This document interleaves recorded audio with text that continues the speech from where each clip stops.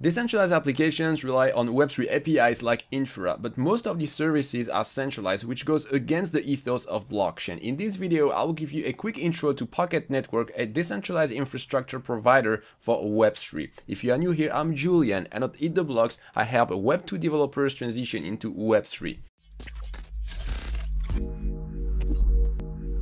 To connect your dApp to a blockchain, you need to either host a full node yourself or connect to a node provider like Infra. Hosting a node yourself is hard, and providers like Infra are centralized. The Pocket Network was founded in 2017 to make Web3 infrastructure decentralized. It served the main blockchains like Ethereum and Polygon. It's a network of independent node operators. It connects app developers to node operators. The network is a blockchain that runs on a proof-of-stake consensus algorithm. There are two kinds of nodes: validator nodes that runs the network itself, and servicer nodes that fulfill the API request of decentralized applications. POKT is the native utility token of the Pocket Network. It's used for running validator nodes, using servicer nodes, and the governance in the Pocket DAO. The Pocket Network requires both developers and node operators to stake POKT to participate in the network. Nodes earn rewards for fulfilling API requests from decentralized applications on a per-request basis. Nodes compete with each other to provide applications with the fastest response times. Unlike most traditional block rewards, the reward of the Pocket Network is dynamic.